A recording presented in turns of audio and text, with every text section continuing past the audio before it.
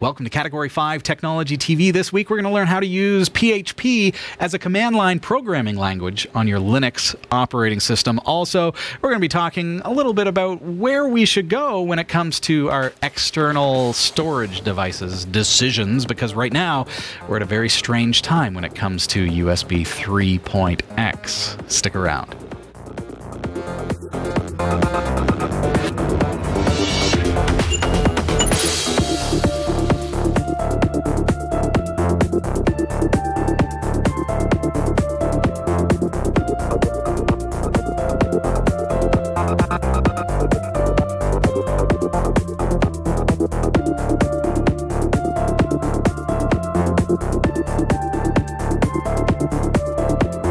Our live recordings are trusted only to solid-state drives by Kingston Technology. Revive your computer with improved performance and reliability over traditional hard drives with Kingston SSDs. Category 5 TV streams live with Telestream Wirecast and Nimble Streamer. Tune in every week on Roku, Kodi, and other HLS video players. For local showtimes, visit category5.tv. Welcome to the show, everybody. This is episode number 635 of Category 5 Technology TV. Before we get right into the show tonight, I want to remind you to subscribe to us on YouTube and also click the bell to be able to receive the notifications anytime we are live or when we post new videos. This week, as you probably heard if you were watching on episode number 634, we were hoping to get started on our server upgrade this week with regards to our storage server. We've got some fantastic data center drives from Kingston Technology to put into our server, and unfortunately that is going to be a little bit more time consuming than we had been able to allot this week.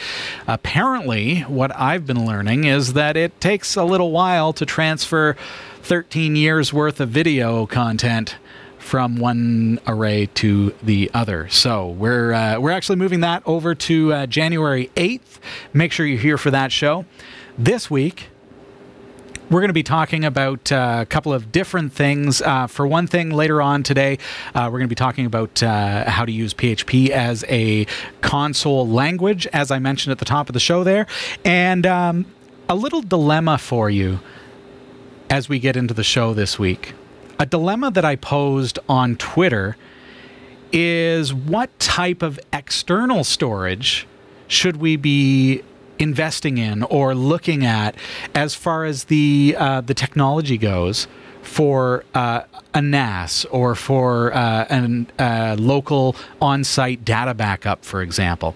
So my question on Twitter was, all right, storage gurus, I have a computer with USB 3.0 and it supports UASP. That's USB attached SCSI protocol. So full disclosure, of course, on the tweet I didn't say this, but the system that I'm actually hoping to set up is an Odroid XU4. So consider that for a second. An Odroid XU4 is a single board computer, a little tiny thing that would fit in my shirt pocket, but it has UASP compatible USB 3.0 built into that single board computer. So what that means is I can save and access data connected to that UASP port at bit rates of up to 5 gigabits per second, almost the throughput of an SATA hard drive, which is 6 gigabits per second. So imagine the speed of that. So a little single board computer, an external array that supports maybe 4 or 5 SATA hard drives, and thinking about that as a NAS solution so that we can create something that is ransomware basically protected against ransomware, so that data backups are not able to be touched by a ransomware infiltration, and also just to have a mass storage unit that is available for cloud access, for data backups and things like that. So that's my little, that's what I'm talking about as far as the device that I have and what I'm hoping to accomplish. So my question and my dilemma that I posed to Twitter is this. For my external storage purchase, would you go with a unit that supports, so this is the external unit, would you go with a unit that supports USB 3.0 with UASP, but also includes eSATA? Think about that for a second. Or would you, for the same price, switch over to a unit that has USB-C, USB 3.1, again with UASP? So what's the difference? USB 3.0 with UASP will give you 5 gigabits per second, but that device will also give you eSATA. So that means the most amount of devices at the maximum speed. eSATA will give you 6 gigabits per second. Or USB-C, USB 3.1 will give me 10 gigabits per second. There have only been 2 replies so far. I just posed the question on Twitter. Perhaps Jeff, Sasha, could you take a stab at the first one for me? So these are some of our viewers that have replied to this dilemma. Yes. So, and by the way, I love this question because I'm literally looking at doing this at home right now with my Odroid XU4. I gotta say, like, we're just at that time where the technology is shifting and it's progressing so quickly. But do I, like, because I could use a USB 3.1 device plugged in to UASP, the USB 3.0 port, using a USB-A to a USB-C adapter, right, or a cable that has those 2 ends. But I'm going to lose the eSATA port. So do I throw away the eSATA port, Jeff, or do I? What do I do? So what does the community tell us? Okay, so No Man 5 says go with a 3.0 with eSATA. There's more options in case of future replacement or failover. Okay, and I'm thinking not only like just the diversity of devices, but also like, okay, I have USB 3.0 on my laptop, so I can plug it in and have like full 5 gigabits per second on that. Or I can plug it into my server, which has a 6 gigabit eSATA port. So then I'm getting 6 gigabits per second. So I've got this real universal compatibility going on. And really, do I need more speed than that for NAS? That's the question. Sasha, do you have another comment from our community? Pyros Rock says USB 3.1 Gen 2 will give you a much more future-proof product. Okay. Fair enough, right? Okay, so this is the latest and greatest technology. 10 gigabits a second. It's faster, but no eSATA port. We're split down the middle here, folks. 50-50. As far as Twitter goes, in this case, I think I would have to agree with No Man. Okay. Expand upon that. Why? Well, so Noman says we want to go with the eSATA and USB 3.0. We're going to be throwing away 4 to 5 gigabits per second throughput, but we're going to have that eSATA port so that we've got that maximum compatibility. And remember that USB 3.0, you can still plug it into a USB 3.1 device. Right. It's going to be forward compatible. You're just never going to get that 10 gigabits a second. Right. And I think if you're going to be running, you know, your at-home NAS or whatever through something like an Odroid, yeah, I think having greater flexibility is the safer approach in case something goes awry. I mean, if you were building an at-home server that was more stable as far as like it's a bigger unit, like you know everything that's going into all the components, I think going to 3.1 is the way to go. But something like a... You're really not helping me here. You're keeping it divided, Jeff. I know, come on, I need a definitive answer. Where I'm gonna go. Discord, what do you think? That's where you're going. Which way? You just suggested both, Jeff. Well, Albuquerque Turkey is saying, isn't USB 3.1 Gen 2 the current name for 10 gigabit per second, and USB 3.1 Gen 1 the same as the old USB 3? Which makes no sense to me, just to be clear. But does it to you? So what does it mean as far as these devices go? We've got a 3.0 at 5 gigabits a second with eSATA. I mean, it's really okay. Are we at that point where the technology is shifting, and so it's like, do we want to be so future ready to be USB-C 3.1 Gen 2, or to put it into that context? But do we need that, or do we go with eSATA? Jeff, what do you think? I think because you're running it through an SBC, a single board computer. Yeah. Like I don't think the 3.1 is the way to go. I mean, it's great to be future ready, but we are talking about an SBC that is so quickly going to change. Yeah. I mean, I suppose if you're looking at it from the standpoint of, well, I'm going to be getting a new SBC in a year from now. Sure. then... Or what if you suddenly flipped it on its head and said, you know what, I'm going to get I'm going to put a PCI Express USB 3.1 Gen 2 card on a Pine 64 Rock Pro 64.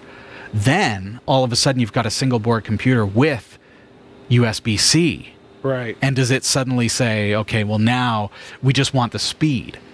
So maybe we're getting into the realm of rhetorical now. Yeah. Maybe I'm saying, is speed more important than connectivity, or is 5 gigabits per second at its base fast enough for a NAS unit? Okay, so I think it comes down to, and I mean, I suppose with any bit of information you're going to potentially change the answer, but what are you going to be doing with it that requires such a higher rate of speed transfer? Is like, are you going to be running regular backups? Are you running like hourly snapshots of your system? You know what? Honestly, Jeff, I don't even think that matters. I think what Pyrus Rock's point is that it simply makes you more future ready because 10 gigabit per second is the current high-end standard. So do you want to hold yourself back at 5? How fast do they improve? Like, every couple of years, Sash, but I mean, yeah. And the truth of the matter, keeping in mind that the SATA controller itself is limited to 6 gigabits per second. Okay, right. So a SATA 3 hard drives or like spinning drives that are plugged into that NAS unit, they're only going to run at 6 gigabits per second. So I'm going to maximize that in a JBOD environment with eSATA. However, if I was to create, say, a RAID 1+0, so keeping in mind that these devices will hold 4 or 5 individual hard drives, and I can create a RAID within them. If I had a RAID 1+0, I would theoretically be able to maximize that 10 gigabits per second. But again, what are you using it for? I think really, unless you're actually in real time live decoding and encoding video, like 4K video, I don't know that you would ever need that kind of speed. Well, but that's my point. I mean, the whole idea of being future ready and running, at 10 megabits a second is great, but gigabits, sorry. Yeah. But are you going to use it to its capacity, or is it going to be an underwhelming usage? And I mean, as we're talking about this, I mean, what's going through my head is, look, I got an XU4, you've got an XU4, we're both looking at doing the same thing. This is the single board computer that you can buy for $49 that has USB 3.0 with UASP. What if we just did both options? You go with the 3.1, I'll take the 3.0, and we'll set them up the same, and I don't know, then we'll death match them. That would be fun. I don't know. I could get behind that. Would NEMS monitor that kind of thing and see what? Oh, well, you could just benchmark them, Jeff. I mean, realistically, you could benchmark them, but do I need 10 gigabits a second for my backup? I don't think so. Hold on. As a tech guy, are you saying, do I need the default answer is yes. Always. I need 20 gigabits per second. I want the NASA computer. What do you mean it only holds 4 hard drives? I need 40. I want Watson for my NAS. So I guess it comes down to, I mean, what do you need your external device to be capable of, and what direction would you take? And why this is actually coming up this week, and why this is an important question, is because the technology is shifting in such a way that the choice no longer comes down to price. There is no choice to say, do I go for the 3.1 with 10 gigabits per second and pay a little bit more? Do I pay the little bit extra to get that extra speed? No, now it's no longer a choice because the price is 1 for 1. Right. The price is exactly the same. That's the shift that we're seeing in this industry. So with that in mind, which direction do you want to take? Well, and Marshman just brings up an interesting point in the chat room saying you're never going to get either of the 5 gigabits a second or 10 gigabits a second, my goodness. Something about meatballs. And that's simply because of the 1 gig on your network. If you've got a network that's only... Okay, fair say. However, the Odroid XU4 is connected directly to it So your Odroid, let's just say, hypothetical, it's plugged into your TV over HDMI, and you're using it for Plex Media Server, it's going to get the full 5 gigabits per second. Okay? Right. Or if you're plugging it USB-C into your computer, you're going to get the full 10 gigabits per second on the USB-C model. Right. See, for our TV upstairs, we have it running Plex off a Pi. Okay. But it's running through the network, and we've never had an issue. Wow. So, and I mean, that's with some of our HD movies and all that kind of stuff. So, I mean, even at 1 gigabit, it's been fine. Yeah. So, I mean, true enough. So, I mean, Marshman does bring up a good point. If it's purely for network travel within your home, is it really going to make a difference? Yeah. And so, if that's the case, then I think the easy answer is same price, not going to make a difference. Of course, you go with better. That way you can say you've got. But what is better, Jeff? That's the thing. What defines better in this instance? 3.1 is a higher number than 3.0, so just by default, that's better. But you're still going to connect that over USB 3.0 to your UASP on the Odroid XU4. So you're still going to be capping out at 5 gigabits per second. Right. But you're going to be losing the eSATA. Just wait for 2 years and then buy the next one. See? That's the solution. That's it. Just wait. You don't need to save anything. Just delete all your files for now. This Can 10 you just minute, do like this 10 minute USB 7.0. Drop the mic. 4.1. Exactly. So I think right now we just need to say, okay, community, we want to hear from you. Which would you choose? Yeah. Based on everything that we've discussed here, and then we're going to review it. We're going to actually bring it onto the show, and we're going to show you how this device operates and see what we can do with it. Does that sound fair? Yes. Yep. Jeff, are you going to buy the opposite? Sure. $179. Hey, that's not bad. Not bad at all. You got to buy drives for it too. That's just the chassis. Oh. Yeah. You got to buy hard drives. Come on. You got to put storage in it. Yeah, fair enough. Yeah, fair enough. We do have to take a really quick break. Do make sure that you comment below. Let us know what you think. Or if you're watching live, comment on the Discord as well. We'll be right back.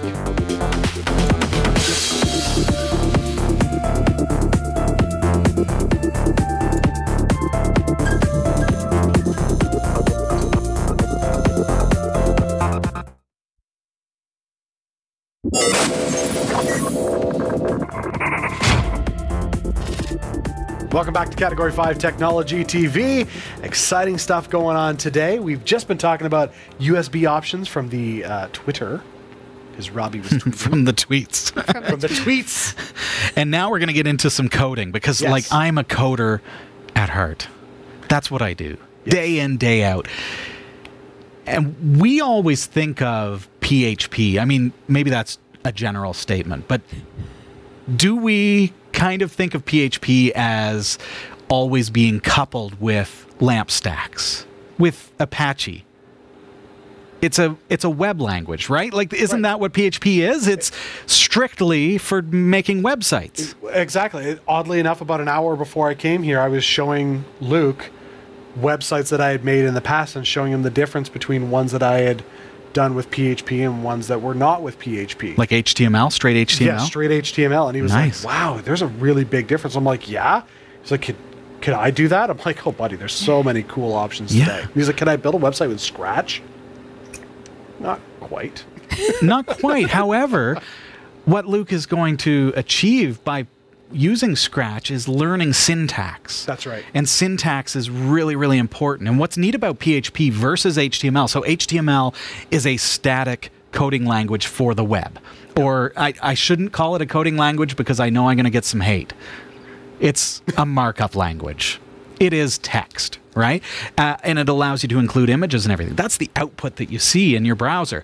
PHP, on the other hand, is what's called a server-side programming language. So when you create something in PHP, if you're clever with it, you can do all kinds of stuff because it's a program running that then outputs HTML. Right. Or XML or JSON or whatever you want it to output, but typically it's going to be HTML. So you've created a program that runs under PHP, the environment, and the language, and outputs the markup of, say, HTML. So it creates the output to your browser. But it is, in so many essences, a programming language. Mm-hmm. And did you know that you can use it like a programming language? like a bash shell script. Imagine being able, Jeff, to program something that can connect to a MySQL database using the same techniques that you're used to for building your websites, that can parse arrays and objects and output text and load things and explode variables into arrays and be able to do all kinds of things from the command line. Right. So now you've got something that you can create cron tasks with, that you can connect to a MySQL database without having to figure out how to do it because you already know PHP from all your web work. That's right. So why not use that language within the command line as well? On Linux, you can cron tab it, you can do anything else. I have never thought about doing that. That is an interesting approach. Let's take a look at my command line. And we're not going to get into advanced PHP here today, folks. That's not what this is about. What we're looking at is thinking of PHP as not just Apache backend. This is not all it's capable of. We're going to look at it instead as a programming language that you can use within Bash, within your Linux environment. So I'm just simply going to just jump right over here, and I'm in my home folder, home Robbie. I'm going to make dir my app, whatever it happens to be. And I'm going to create a file now that is going to be called, what do we want to call this, Jeff? My app.php, right? Sure. Let's just say. So this is just a text file, if you will. Anyone who's familiar with PHP a little bit knows that that's kind of how you open and close a PHP file. And if I want to enter some PHP syntax, I can say, hello world. Right? Hello world. Right. I mean, it all starts there. So I've written out that file, and what I need to have is a simple tool called, are you ready for this? PHP, right? Well, technically php-cli, but now I've already got it installed, but you can type apt install, and I need to be super user, so sudo apt install PHP. That's all you need to run, and it will install everything that you need. And now if I run php myapp.php, I see hello world. Nifty, right? Right. So now that's pretty cool. I mean, that's cool. I want to add, watch this, PHP EOL, which is PHP end of line, which means that now when I run it in my terminal, it's going to add a carriage return afterwards. Oh, nice. So that it's not wrapping into my my username like that. So that's kind of cool. So of course, PHP being a programming language, I can do all kinds of stuff, like I was saying, but this now lets me run it within the terminal. And it's not really that exciting yet, because I'm still relying on the fact that I need to go PHP home Robbie my app.php, right? And it will run. Okay.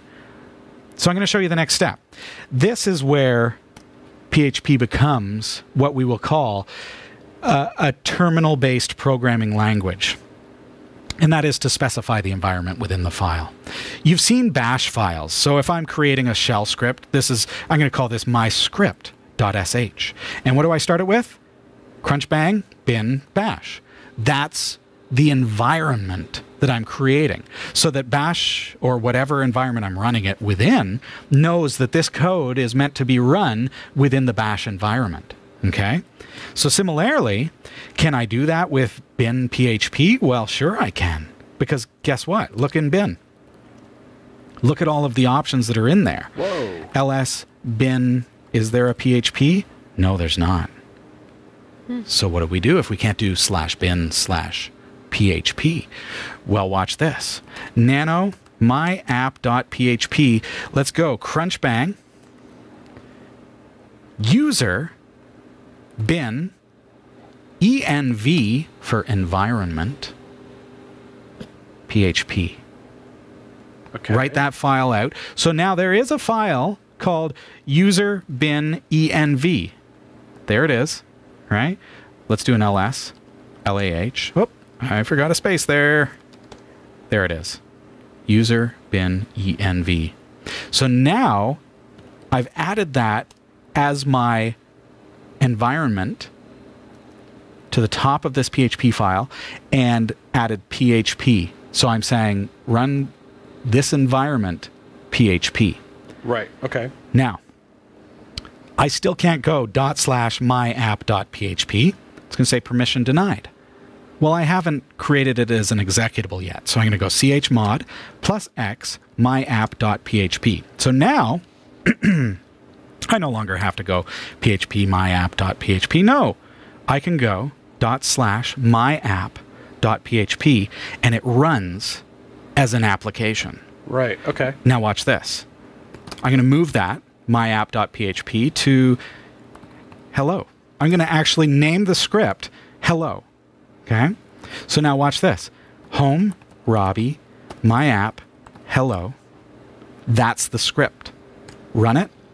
Hello world. Hello world. That's exactly what I've specified for it to do within PHP, and it's running it within the environment of PHP. So now PHP has become a command line environment for me to code in. I can connect to my MySQL. Wow. Just like I would for my website. I can access XML feeds using simple XML.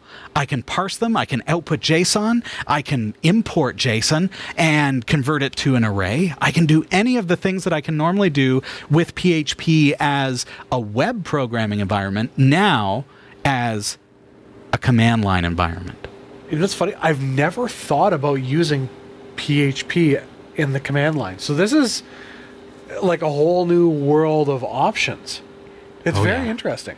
And as soon as you start wanting to create things, like let's say you want to create a webhook that allows you to post by cron job to your Discord server, right? And we do this. I have cron jobs that check our database, MySQL, with PHP, a PHP script using the environment variable that checks our database for new videos and then posts them to our Discord server. And when that works really well, it posts those videos directly to our Discord server because the cron job runs as a script in the term. Basically, it's running headless, but on a server, and it just runs like any other bash script, but in the PHP language. Interesting. Yeah. So, I mean, think about all the things that you could do with that. There is really no limit to using your imagination to create scripts that you can use within the terminal. Now, would the really expectation of this be that the PHP is running in the background, or can you flip back and forth so that it's running and then you're doing other things, or do you have to leave it solely as the primary function within your, you know, say you're running within the script itself? Yeah. If I follow exactly what you're asking, Jeff, and you can correct me if I'm wrong, are you asking if I was to swap back and forth between Bash and PHP? Is that kind of what you're going for? Well, no. Like, say you're doing this on a Raspberry Pi. Yes. You know, you're running in the command line. If you're running some, you know, PHP functionalities, you know, would this be the sole function for that device, or can it be something that's kind of running as a job in the background? I see. So this is just a single script, Jeff. Okay. So just like every shell script, just like every script where it starts with script, crunch bang, bin, bash. Every script that looks like that and now has some bash things going on, okay, right? That's a bash script. Right. So you can run that, then you can run your PHP. It can run as programs that you run manually. It can run as cron jobs that happen on a schedule. For those who aren't familiar with the term cron job, that's a Linux term that refers to a scheduled task.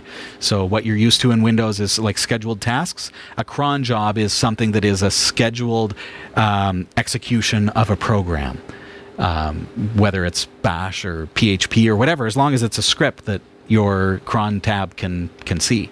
Right. So, no, you can run as many things as you want, Jeff. This can be just something that's running on your web server. So you could combine this with your LAMP stack and have it automatically it could connect out to the Twitter feed, download your current tweets, save them to your MySQL database, and then your website can access the database rather than having to go out over the web using the API. So then you can reduce your API calls.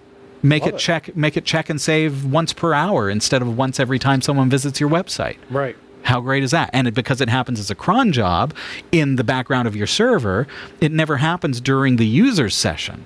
They're only seeing it from your database. Just one example of how this could be used, right? Yeah, I like that. So it's a local access for them. So very cool. So that is how to use PHP as a programming language, essentially, in your Linux command line. All you have to do is just add the environment variable and you're good to go, and just make sure that you have PHP installed as well. Again, you can do that using apt-get or apt and just install PHP. Enjoy that. Let us know what you come up with and all the cool ways that you're able to improve things happening in the back end of your computer, of your server, so any Linux device. All right, we do have to head over to the newsroom. Sasha, if you're ready, we'll head over to you. I sure am. Here's what's coming up in the Category 5.tv newsroom. Raspberry Pi 4 are having problems with Wi-Fi when connected to high-definition displays. Someone pretended to be mayor and the government gave him a .gov domain. Google has confirmed that a flaw that allowed hackers to take control of Android phone, cameras, microphones, and GPS locations without the owner's permission has been fixed. And a smartwatch advertised as a way to help parents keep track of their children and give them peace of mind can be turned into a frightening surveillance device. Stick around, the full details are coming up later in the show. This is the Category 5.tv newsroom, covering the week's top tech stories with a slight Linux bias. I'm Sasha Rickman, joined this week by Jeff Weston. All right, some quick honorable mentions this week. Google wants to bring Android as close as possible to the mainline Linux kernel. A new breed of ARM-based smartphones, including the Librem 5 and the Pine phone, are targeting mainline Linux support as a feature, and Google is clearly thinking along the same lines. Switching Android to run on the machine line Linux kernel would be a huge undertaking, one that would inevitably require major technical and political changes to the way that the Linux kernel is currently developed. Instead of each Android device shipping its own device-specific Linux kernel, Google's idea is to upstream as much code as possible. In short, as reporter Ron Amadeo sums up, Google wants to decouple the Linux kernel from its hardware support. And Apple will have to face the law for distributing crappy keyboards. I love it. Apple's been trying to stop a class action lawsuit over faulty MacBook keyboards. Federal Judge Edward Davila has tossed out the attempt. The lawsuit accuses Apple of not only hiding the fragility of MacBook Butterfly keyboards, but also failing to provide an effective fix or full compensation for customers who paid for repairs. The lawsuit covers many Apple laptops with Butterfly keyboards, starting with the original 12-inch MacBook from 2015 and including MacBook Pro models produced in 2016 and later. Let's get into the top stories we're following this week. Raspberry Pi 4 are having problems with Wi-Fi when connected to high-definition displays. Can't connect your Raspberry Pi 4 to Wi-Fi? Try a lower resolution or a different HDMI cable. Developer Enrico Zini reported, quote, if the Raspberry Pi 4 outputs HDMI at a resolution of 2560 by 1440, the Wi-Fi stops working, end quote. Others have noted that the loss of 2.4 gigahertz Wi-Fi when using just 1080p resolution, but were able to solve it by switching to the 5 gigahertz band. There are reports that Wi-Fi performance is significantly degraded with monitors connected to HDMI 0. There is less degradation when the monitor is connected to HDMI 1. If you're experiencing this problem, the current recommendation is to use the HDMI port, the lowest resolution possible. Do not use Wi-Fi or wait for the next hardware iteration that will hopefully fix the issue. Oh dear. I got to say, I mean, I've never been a fan of Raspberry Pi Wi-Fi. Right. Plain and simple. So if I was using it as a multimedia PC, I'm going to go with Ethernet anyways, especially now that they've got gigabit. But to think that now there's this issue that's cropped up, and it's surprising that it didn't come up before now, because Raspberry Pi 4 has been marketed as being like the desktop PC of SBCs, and of course the home theater PC of SBCs as well. That's how they've marketed it, even though there are more powerful boards out there. But Wi-Fi is kind of critical when you're doing a home theater PC. It really is. And I mean, this isn't an interesting problem to have where it's based on a specific port that's video based. I mean, we're talking HDMI, but suddenly when you're running at a really high resolution, it kicks out your Wi-Fi. and only on a certain band. I mean, it feels to me like interference, which is right. like, isn't this FCC compliant? Like that's how it feels to me. Well, it should be, but I mean, there's been a number of issues now with the Raspberry Pi 4, and it makes me wonder, like, how did this stuff get missed in the QC aspect of it? Yeah. I mean, I don't know. Certainly the USB-C issue comes to mind, where it's not a compliant USB-C port. Right. That's a big problem. So you have to have specific cables in order to charge it or to power it. Is this a newly developing problem? Like, will they be able to fix it with an upgrade then, or? You know, I don't know, Sasha. It seems to me like I say, it sounds like an interference issue, which sounds like something that they would have to do hardware improvements in order to fix that.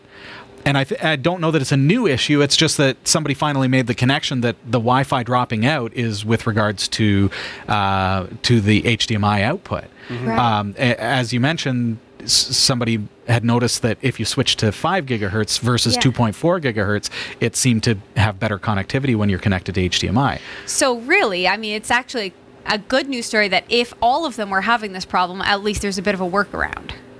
Oh, sure. Right? Yeah. Yeah. But then you do lose one like you're now missing out on an HDMI port on your Pi. Yeah, you are. So and there's a fine line. I mean, I think with single board computers too, there are two sides of the user base. There's the side that I am, which is I know that it's a single board computer. I feel like it's groundbreaking and earth-shattering, and the technology has been condensed from the supercomputer into a pocket-sized device, and I'm so impressed. And if there's problems, I'm okay with that. And I'm like, I didn't pay a lot for this, and it's like I'm like on the bleeding edge of what is next. And then there's the other side that's like, I bought this to have 2 4K video outputs, and if I connect them, I can't work the Wi-Fi. Right. And that's the flip side of it. And I can understand that side of it as well, especially for the non-techie, the non-tinkerer. Right. I'm a tinkerer. I want to play around. I don't mind if things don't always work the way they're supposed to, because I love to tinker. And I'm going to be the one who buys the next gen, because I want to see how it progresses. Well, and you know, because you know that they really want excellence, that they're just going to push and make it better for the next gen, for sure. Yeah, absolutely. But there's this fine line also with the development process and the creation of the product, where they're trying to drive down the price to $25, $35. Right. And if they're going to do that with 2 4K outputs and better Wi-Fi and USB-C, like, they're cutting corners, folks. They're like, they are cutting corners like crazy to make this thing happen. Yes. So there's, you gotta put things into perspective, I think. True. You win a little, you lose a little. Yeah. Someone pretended to be a mayor, and the government gave him a .gov domain. Yeah. A security researcher acquired an official .gov domain name to prove a suspected weakness in the system, which could have been used to spread fake emergency alerts or obtain private information about citizens. The researcher posed as the mayor of a small town with a population of less than 6,500 people. All they had to do was set up a fake Google Voice number and Gmail address, both completely unaffiliated with the town. After that, they filled out an official authorization form, which basically asks for the same contact information a registrar would require. The documents needed to be printed on the town government's official letterhead, which the researcher obtained by searching for other official documents posted by the town online. According to a town clerk from the actual town, the only inquiry the city received from the GSA came 10 days after the researcher's fake registration was approved. And the GSA only called after the security researcher revealed what they'd done to a cybersecurity reporter, who then inquired about the domain. In the short time they had the domain, which has since been revoked, the researcher was able to sign up for Facebook's law enforcement subpoena request system, which provides law enforcement and government entities with personal user records. Initially, .gov domain names were only available to U.S. federal government institutions. They've since been opened up to state and local governments. At the end of October 2019, a bill was introduced in Congress to improve oversight over government domains by the Cybersecurity and Infrastructure Security Agency. Wow. So they, Wow. Yeah. Yeah, they did that. Like, I mean, you would think if there's somebody filling out an application for this before the approval goes in, you'd start asking questions. But maybe are we just a society that relies so much on the information on the internet that we believe what comes in on an application form? That is true, yes. And now, to be honest, these .gov domain names, now that this story has come out, would you then not trust? Like, you should not trust them. You know that people can. I don't know if you could say you can't trust them, because, I mean, if I'm going to go to a .gov website, I mean, granted, they're mostly for, like we said, U.S., and a lot of that isn't going to apply necessarily for use here in Canada. Well, we're here in Canada, but remember that most of our viewers are in the United States, even though we have viewers around the world. Perspective, sure. You know, we have to be able to trust that this is trustworthy. But I would think, like, you're going to know what you're looking for. I mean, it's not like you're going to randomly search up, like, hey, this is fake.gov. No, dude. Yeah. We're taught to trust that the lock means that it's secure. Yes. The .gov means that it's an official government website. Right. So in this instance, could they not take the actual town website and create a phishing site that now collects your information and gets you to fill in forms that gives the hacker, this was a security researcher, but what if it was a hacker? Yeah, right. Fair enough. The good thing is that this is a guy just trying to expose a suspected proving flaw. it can be done. And he did prove it. And, I mean, that's good that it ended well, but it could have ended badly. And so people need to maybe dial it back. Like, they opened up the .gov to maybe more, I guess, more complacency by allowing local governments to have it. The scary thing about this, and I mean, maybe it wasn't random, but the fact that one of the first things that this guy did was then get access to the Facebook information. Why not? Like, continue proving the point. Well, exactly. But I mean, this is then going to be one of those stories where people are going to go, oh, Facebook. That's, you know, it's like, no. Let's focus on the real issue here. Like, you trusted something that became untrustable. Yes. Untrustworthy. Whatever. This reporter self-reported, right? Like, they turned to a security expert. Right. It wasn't like he went, hey, this is what I've done. Like, he spoke to somebody who then inquired. That's the only reason they found out. If that person didn't inquire, how long could this have gone on? I would have liked to know. I'm happy not to know, really. It would be scary. But how far could they have gone? To the moon? There's no end, Sasha. There's no end.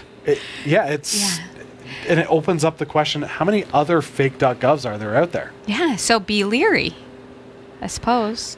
Yeah, we always have to be careful. Always have to be careful, folks. We've got to take a quick break. The Crypto Report and more of this week's top tech stories are coming up. Don't go anywhere.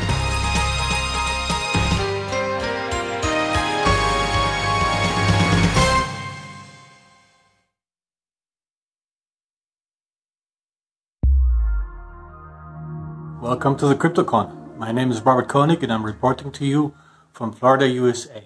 I've got an international background, and as you probably can hear, it's a European one. I've been involved in this industry since 2015 and occupied many roles, starting with coding, running teams, supporting ICOs, and like most of us, also losing money through trading tokens. The Crypto Corner will be split in two parts. The first one will be news, so what happened during the last 7 days, and the second part will be about a special subject. This time we'll be talking about the private key. So let's dive into it. The market cap of the industry has not really changed in the last 7 days. There were some ups and downs, but it's hovering around 200 billion US dollars. The Bitcoin market share is around 66%. So those things haven't really changed. What has changed is some interesting news coming from several countries. First one is India. India, for the first time, is committing to do some research on blockchain technologies to establish a national framework for blockchain technologies, which is great news because in the past they have been very negative towards the crypto industry. Germany is starting with a new proposal law that would legalize banks being able to hold cryptocurrencies. In the past, they had to go through third parties, also the holding through third parties. Now they will be hopefully soon allowed to hold them themselves. South Korea has been always very positive towards the crypto industry, but they are now working on a bill that will provide a legal foundation for cryptocurrency. So that's going to be interesting because, as I said, they're leading edge and they have been always very positive in this industry. Other news is Upbit. The exchange was hacked last week and they stole 342,000 Ether. Those are known where they are. So the wallets are known, although they don't know who the people are behind them. But remains to be seen what will happen with those Ether. The big exchanges, they all said they're not going to trade those Ether into any other cryptocurrency or into fiat. Bitfinex becomes the first major exchange to enable Bitcoin Lightning support, which is interesting because, as you know, Bitcoin Lightning is the second layer application on the Bitcoin platform, which is equivalent to, or they want to have it equivalent to a Visa payment platform in regards to speed and also fees. And then Binance is rolling out Ethereum futures. So previously you could do trade only Bitcoin futures, and now you'll have also the possibility to trade in Ethereum futures. Subject of the week is the private key. The private key is an essential part of a cryptocurrency, and it ultimately defines who the owner of a coin or a token is. Let me give you an example. If you purchase some tokens through an exchange and you leave them on the exchange, then those tokens are not yours. They belong to the exchange. Only once you transfer those tokens over to your wallet, like let's say for example Exodus or Trezor or Ledger, then those tokens will be yours. And that's defined through the private key. So always make sure that you are in possession of the private key, and the easiest way to do that is through a wallet like Exodus, as mentioned, Exodus, Trezor or Ledger. And that's it from me. So see you next week, and thank you for watching. Thank you, Robert. And for those of you watching, we do not provide financial advice about cryptocurrency. This is more so just an FYI for you so you know what's happening in the crypto markets. Google has confirmed that a flaw that allowed hackers to take control of Android phone cameras, microphones, and GPS location without the owner's permission has been fixed. The flaw was identified by security firm Checkmarx, which found, quote, multiple concerning vulnerabilities, end quote, in the Google Camera app that enabled them to spy on its users. The issue, which also affected Samsung, meant that hundreds of millions of smartphone users were at risk. According to the firm, its team found that by, quote, manipulating specific actions and intents, an attacker can control the app to take photos or record videos through a rogue application that has no permission to do so, end quote. Checkmarx also found that certain scenarios enabled hackers to access stored videos and photos or to see GPS metadata embedded in photos that would locate a user. The firm was able to access these vulnerabilities using a mock-up weather app that only required basic storage permissions from an Android user. According to the firm, storage permissions are very broad and give access to the entire SD card. After identifying the flaw, the firm notified Google, which, after researching the report, found that the vulnerabilities were, quote, not specific to the Pixel product line, and that the impact was much greater and extended into the broader Android ecosystem, end quote. The tech giant has since fixed the vulnerabilities and thanked the security firm for identifying the issue. Samsung has also released patches to fix the issue since it was discovered. That's a scary story. Yes. I mean, I am always one, whenever I download an app, I look at all the permissions, and there are times where if I'm looking at two different comparable apps, yes, you know, in the Android store will tell me what permissions does it require, and I will go with the one that has less access to my phone.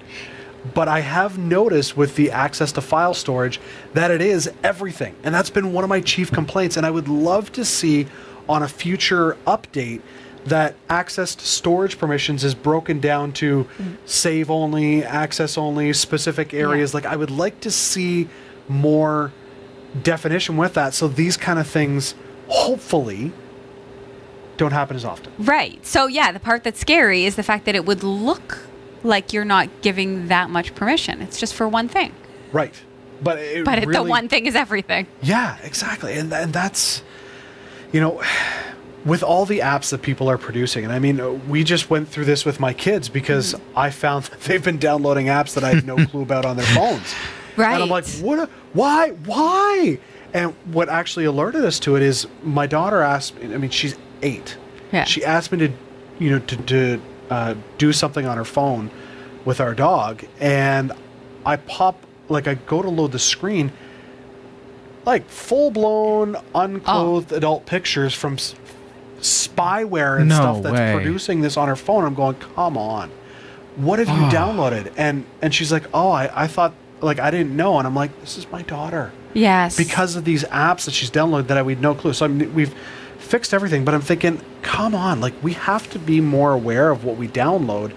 And there's so much stuff within the app stores that just want access to your phone. It's like, yeah. I have found that week after week, reading stories like this, I download a whole lot less.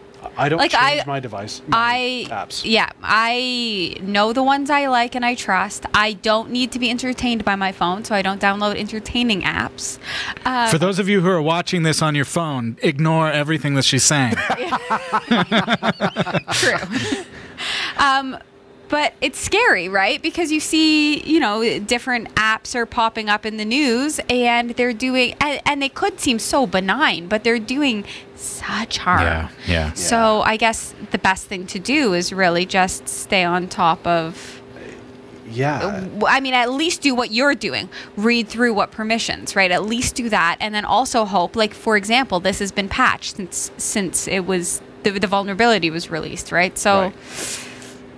You just kind of have to hope for the good in it all. Yeah. Okay. A smartwatch advertised as a way to help parents keep track of their children and give them peace of mind can be turned into a frightening surveillance device. Researchers at the AV Test Institute have uncovered gaping privacy and security holes in the SMA-Watch.M2 smartwatch. The security lapses are so severe that the researchers were able to piece together a snapshot of the life and daily habits of a randomly selected 10-year-old girl from Germany. Oh my. Among other data, the Chinese-made device exposed the girl's name, age, place of residence, where she spends most of her day, and the routes she takes. The researchers could even access the sound messages that were transmitted to her device. And that's still not all. They were even able to monitor her real-time GPS position. Obviously, the security shortcomings didn't affect just that single device. The team said it could gain access to the location, phone number, photos, and conversations of well over 5,000 children, and was quick to note the number of affected users might in fact be far higher. The researchers found that in addition to communication with the manufacturer's server being unencrypted, the online interface of the manufacturer's server was completely unsecured, leaving it entirely open to external unauthorized access. Although an authorization token was generated to prevent unauthorized access, the server does not validate it, which essentially means anyone with enough hacking skills should have no problem in accessing user IDs. This allows potential attackers to have the same access that a parent would have. This lapse in security was found to affect users in Germany, Turkey, Poland, Mexico, Belgium, Hong Kong, Spain, the Netherlands, and China. Jeff, you don't look pleased.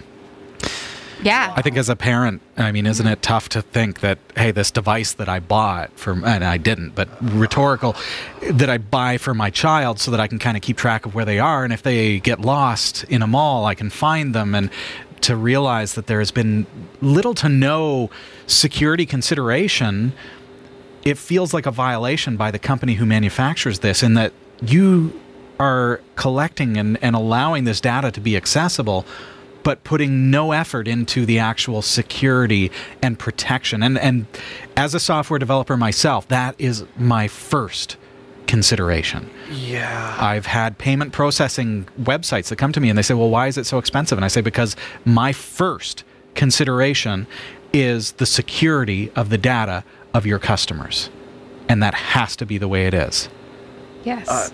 You know, oh my goodness, there's so many comments I could make with this, and it as a parent, this makes me feel ill. Like, yes. I mean, I would love to have, you know, fun tech stuff for my kids, and I mean, oddly enough, for Cyber Monday and Black Friday, we were looking at getting smartwatches for our kids, ones that provided these kind of capabilities. Mm-hmm. But I couldn't pull the trigger because I didn't recognize the brands. Mm-hmm. They weren't reputable sources. They were good deals, but they weren't reputable names. And I'm going, can you trust this? Right. And I mean, I hear stories like this, and I'm like, you know what? It's time to go off the grid.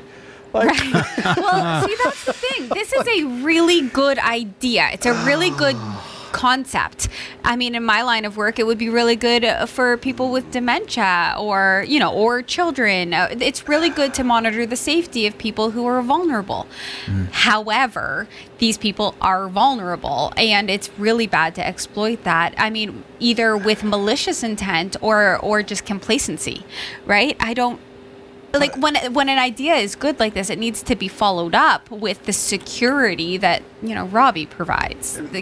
Now, this brings up a notification alert question within my head. Like, I'm listening to this, I'm going, and I'm thinking, okay, and Robbie, as a security guy, maybe you can weigh in on this.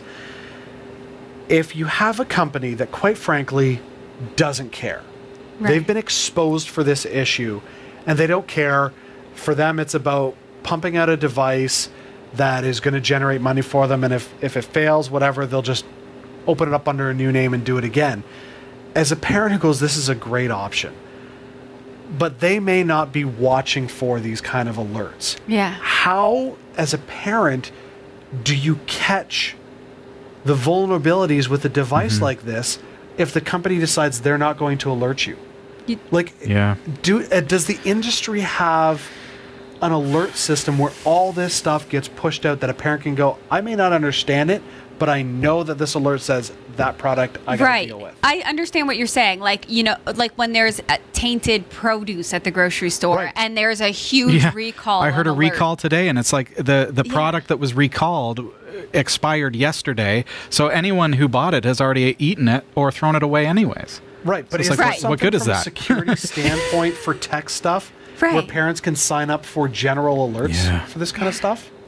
You know, I don't know of one, but I'm sure there is. And just backing up real quick, I don't want to take the assumption that the people who manufacture the device don't care. No. I know it's a hypothetical, but I just want to put that out there that sometimes devices are put out, and a lot of times with these Chinese manufactured products, it's like it's a manufactured thing that gets picked up by a third party, and that third party thinks, hey, this is a great idea, let's bring it to market, and it all happens quickly, and it all happens without really the security guy evaluating it, evaluating the security implications. And certainly this is a big one, especially as we look at things like COPPA and the protection of children and the monitoring of children, and now being able to be exploited so easily. I don't know what to say. I mean, it's bad practice all around, but we're feeding into it with the purchasing decisions that we make, and I think you made a good decision, Jeff, to say I'm just not going to buy that. But then what do you do if you want those kind of functionalities? And maybe it's, okay, well, sticking with brands that you recognize and sticking with brands that have child-safe policies, perhaps. There must be some. I know, like ESET has parental controls that you can install on their phone. Yep. If your kids have a mobile device that's smart compatible, has internet connectivity, you can trace it using geolocation. And it's obviously, I mean, they're a security company. It's very well encrypted, and you are the only person who has access to that data. So, you know, is that what we have to do?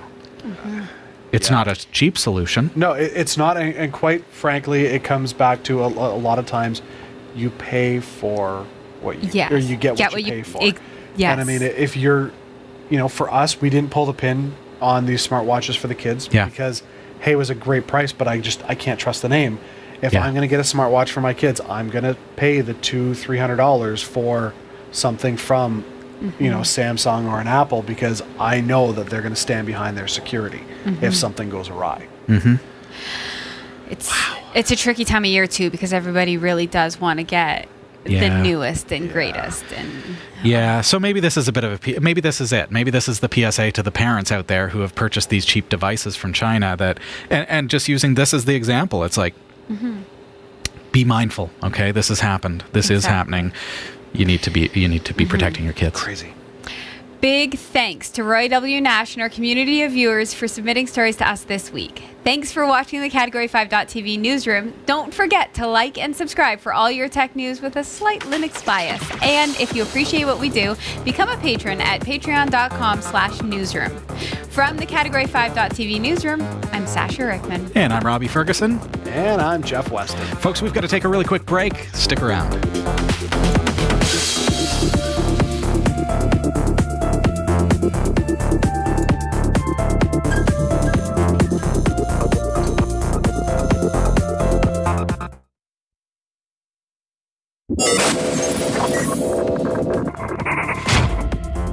Welcome back. This is Category 5 Technology TV. Sasha, you have some internet stuff. I do. Okay. So I live in a house. Now, Good. Dave, but it's 2 apartments. And a van down by the river.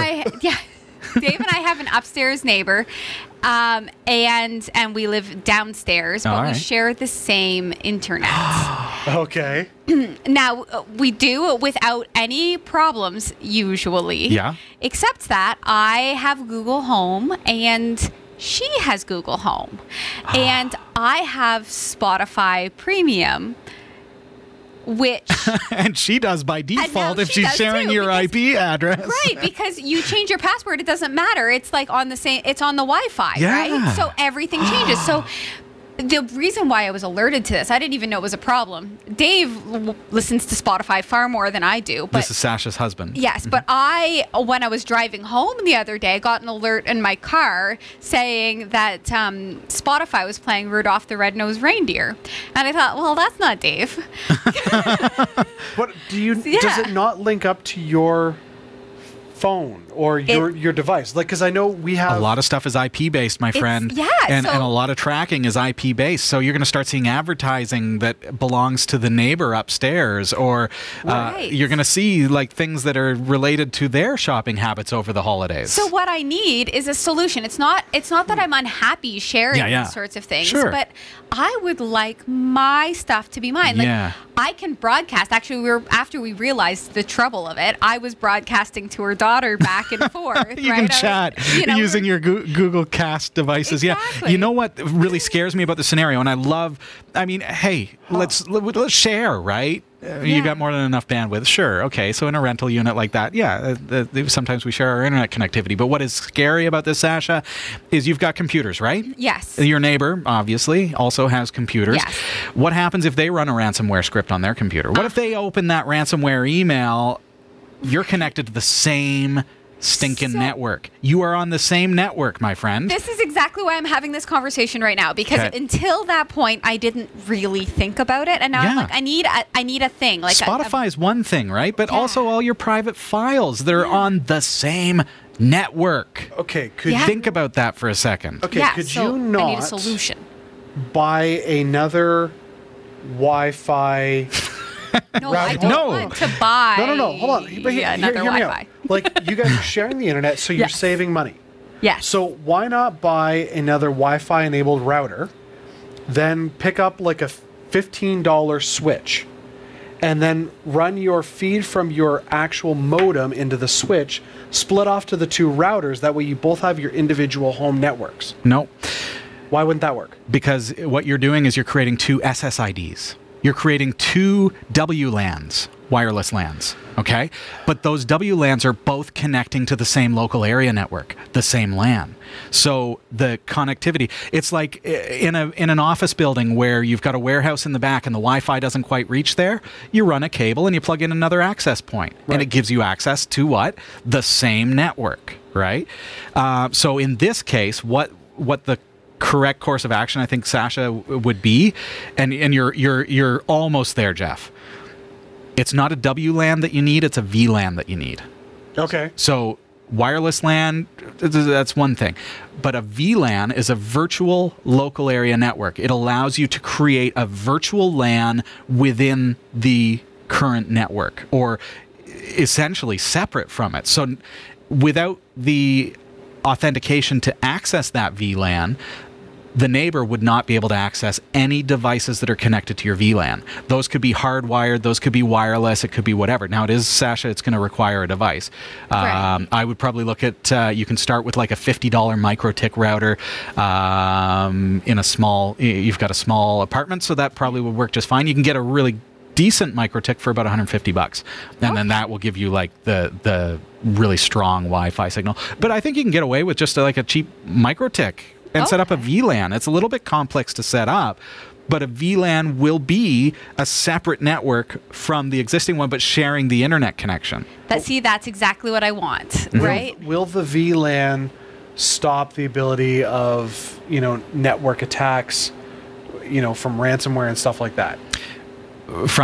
From their LAN to the VLAN, yes, because there's no cross-talking between them other than the internet. So if the neighbor was to open an email that had ransomware, right now, your scenario, Sasha, the scary thing is you have a Windows 10 machine. I do. It has Samba file sharing so that you can access your files from other devices, and so can your neighbor. Yes. They can also access your printer. They can also access your connected devices and everything else. If they click on a ransomware file, an executable, by accident, because it comes in looking like an invoice at Christmas time, or a shipment notification from UPS, and if they double-click on that and run it, it goes out on the network and finds all the devices that are susceptible, which means Samba on a Windows machine, for example, and destroys all the files. So that's your personal data. So, putting the VLAN separate from that will separate the two LANs. So a VLAN would be enough. What's a virtual private network? Could I do that too? Like, should I do that too? That's a different thing. Is that a VPN? Okay, just okay. Yeah, the V throws you. The VPN, the virtual private network, is so that you can connect out to another network that can be used in like a business environment, so that somebody can connect from home to their work in a secure method. Some people will use that to be able to access other regions of the world. For example, Netflix Canada doesn't have certain shows that they want, so they connect to a VPN in America, so that they can use Netflix America. Okay, right? so I need a VLAN. You need a VLAN to separate your local area network into a virtual local area network, so that it's separate and segregated from the actual physical local area network. Thank you. Yep. All right. Does that bring us to the end? I think it does. Does that answer your question? I hope so. MikroTik are fantastic because they make routers that are really, really affordable, and I say that like they are the price of a standard router, but the features of like the Cisco's, like you've got access to things like VLAN creation and advanced routing and things that you would normally pay thousands of dollars for. You've got in a $100 router. It's unbelievable. Can you find me one? Maybe put it up in the store or something? I can sure. cat5.tv/MikroTik. Exactly. Now, I mean, there are no C's. If we have 30 seconds, there's one question in the newsroom similar related to this. In the chat? In the chat room. Yeah. Sorry, did I say the newsroom? You said the chat newsroom, room. yeah. So Solbu is wondering, would like a guest net, having that separate guest net, would that be sufficient in this case? A guest network is different. It is different? Yeah. So that won't solve the issue? No. Okay. No, because that really is to... That would protect the neighbor, but not you. Right. Okay? Because a guest network access on your router is, just understand that what that's built for is so that if I have a friend over, they can still use my internet but not access my files. Right. So remember, that keeps them from being able to damage my stuff. but they can get damaged. Okay. Yes. Right. So yeah, it would protect the neighbor, but it wouldn't protect Sasha. Right. Okay. So that's the distinction between them. It's a little bit different than a VLAN. Right. So. Okay. I mean, I don't want her to think I'm rude or anything. No. I'm taking back my Spotify because I don't mind that she listens to it. But it's just like, it's just it's the symptom of a bigger problem. Once that happened, I realized, whoa, now. Yeah. We've got some stuff going on. Yeah, yeah. And you do have things like you can only have so many devices on your Netflix account. Well, if they're on the same IP address, I don't know. No, Yeah, I guess that doesn't really count because they've got to authenticate as you. But there are different services that use your IP, and I think about advertising at this time of year too. Like, oh my goodness, when my pastor was getting ads from the shared network upstairs for tattoos and stuff, and it's just like it just wasn't quite what she was looking for. Right. But those are the ads that she was getting served. That's hilarious. Yeah. Hey, that's all the time that we do have for this week, though. Don't forget, we're on Twitter at Category 5 TV. I personally am on Twitter at Robbie Ferguson. I follow back personally, so please follow me. I am very highly entertaining as well. You never know what I'm going to come up with. This week, it's all about memes. I discovered how to create my own memes, so it's fantastic. Oh, man, I've been doing that for years. Yeah.